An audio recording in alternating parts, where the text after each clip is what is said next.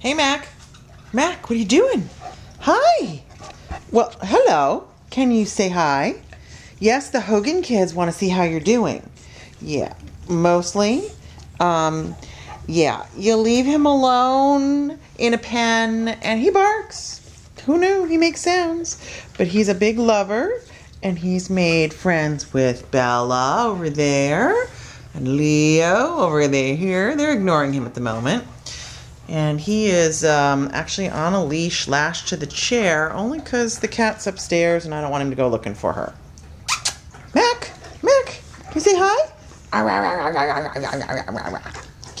He's got an antler on the ground over there in front of the chair. Loves that thing. Getting his chewing out. He loves chewing on my hand. Hi, buddy. Hi. That's it for now.